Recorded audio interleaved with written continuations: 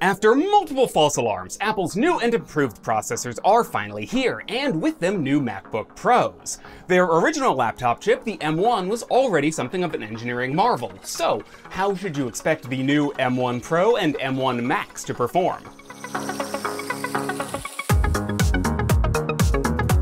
Welcome to a mini episode of our explainer show Upscaled. It's going to be a little while before we're able to get our hands on one of Apple's new MacBook Pros, but we wanted to fill you in on what's going on with these new chips. Apple is promising some pretty big things, if you can afford them, that is. The first M1 chip paired 4 high-powered and 4 power-efficient cores together with a 7 or 8-core GPU. Now, with those specs, the 13-inch M1-powered MacBook Pro was able to handily beat an 8-core 16-inch Intel-powered MacBook Pro in most of our tests, and in a few tests was nearly as powerful as a 16-core AMD-powered desktop. The new M1 Pro and Max come with 8 of those high-powered cores and 2 power-efficient ones, along with a 16, 24, or 32-core GPU. With twice the high-powered cores and more than twice the power draw, expect the CPU side of these new chips to fly. And with up to 4 times as many GPU cores, the graphics improvements should be even bigger. In addition to these, there is also a base model of the 14-inch MacBook Pro with 6 high-powered and 2 low-powered cores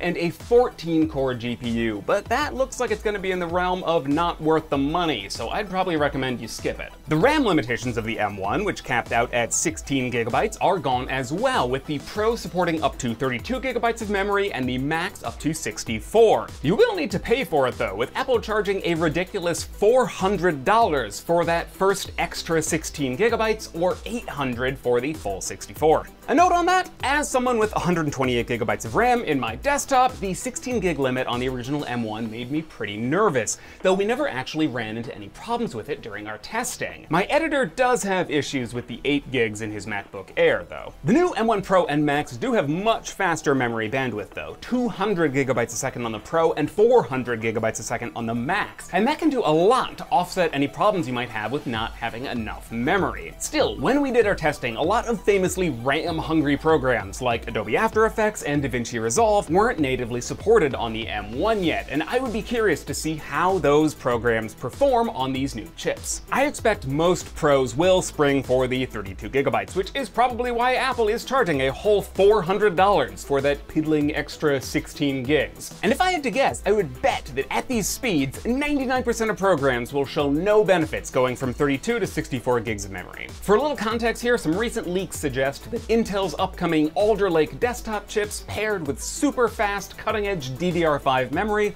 will get bandwidth speeds of about 90 gigabytes a second. More so than in years, Apple really seems to be positioning these computers as true pro machines, not just laptops for college kids with extra money.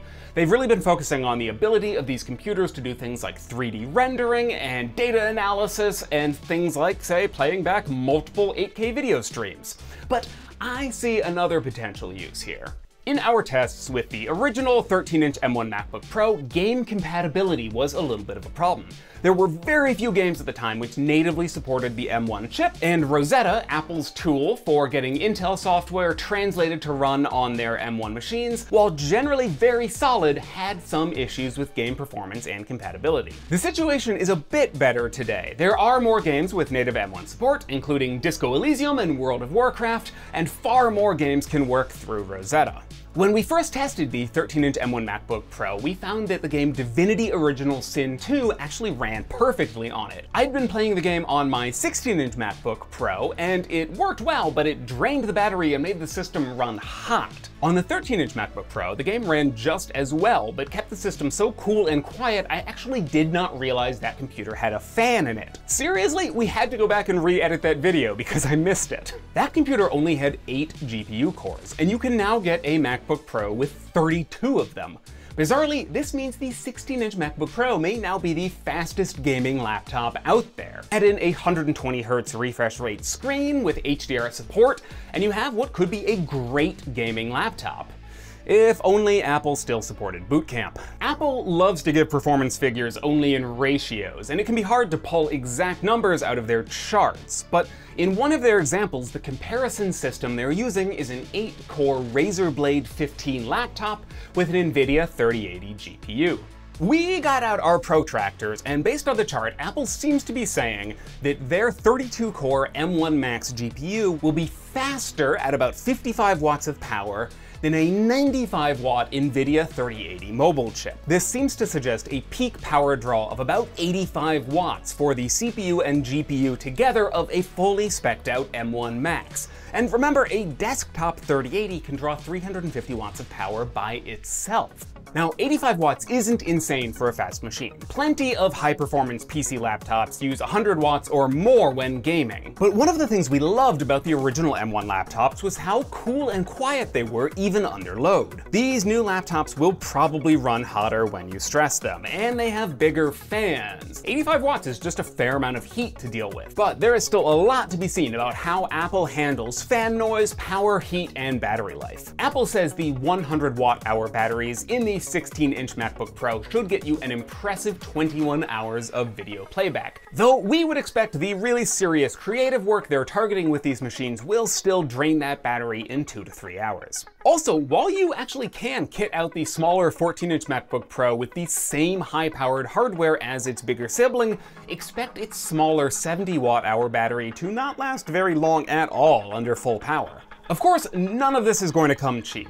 The least expensive of these machines, the new 14-inch MacBook Pro with the M1 Pro with only the 6 high-powered and 2 low-powered core chip, will still start at $2,000. To get a 16-inch MacBook Pro with the M1 Max, 32 GPU cores, and 32 gigs of RAM is going to cost a whopping $3,300.